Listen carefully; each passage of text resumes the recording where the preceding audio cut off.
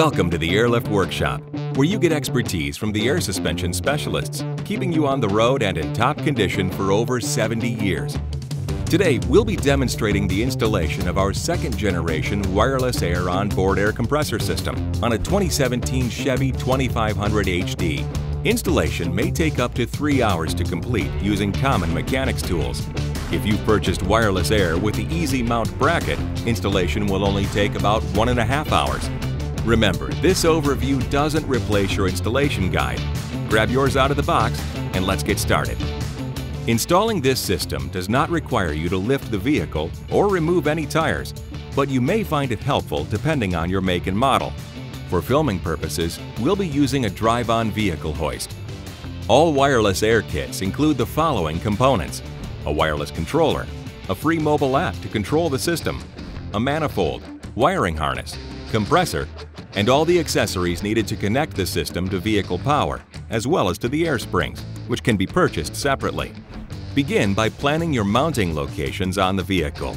Be sure to keep all wiring, airline, manifold, and compressor at least 6 inches away from heat sources, such as the exhaust. If you've purchased WirelessAir with the EZ Mount bracket, use the provided U-bolt to fasten the EZ Mount securely to the vehicle.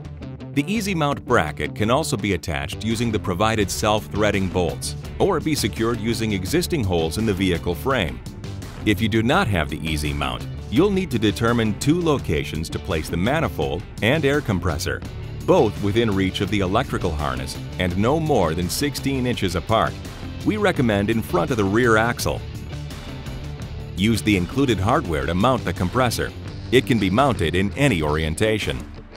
Assemble the compressor inlet filter by twisting on the fitting. Tighten with a wrench, then attach the hose. Mount the compressor inlet filter in a dry location, shielded from direct wheel or road splash. Ensure that the filter is mounted with the hose vertical, with the inlet filter pointing upward.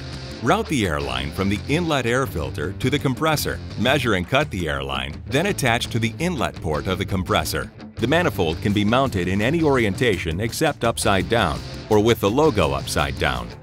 Once you've picked a location for the manifold, use the included self-tapping screws to mount the manifold. When connecting the wiring harness to the manifold, press the connector on completely until you hear a click. Cut off the terminals on the red and black compressor wires and connect them to the short wires on the wiring harness using butt connectors.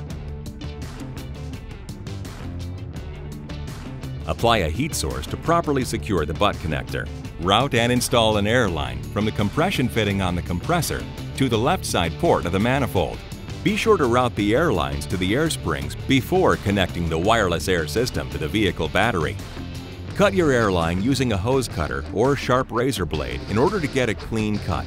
Cutting the line in any other way will leave a jagged edge and ruin the hose. WirelessAir is a dual-path system, so each air spring will be controlled from a different port on the manifold, allowing the user to compensate for off-center loads. Route air lines from port 1 and 2 of the manifold to the corresponding air spring location. Port 1 should be directed to the driver's side air spring, while port 2 should be directed to the passenger side air spring. To tie in the WirelessAir system between the corresponding air spring location and the Schrader valve, find a convenient location along the air line.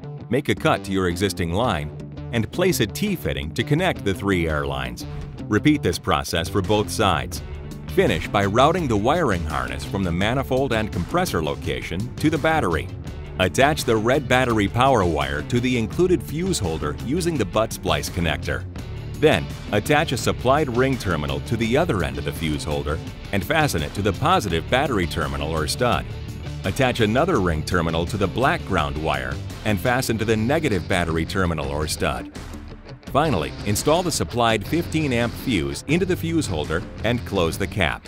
That does it. Remember, you can find more information about all of our products at airliftcompany.com. And our knowledgeable customer service team is always just a phone call away. Thanks for joining us in the Airlift Workshop.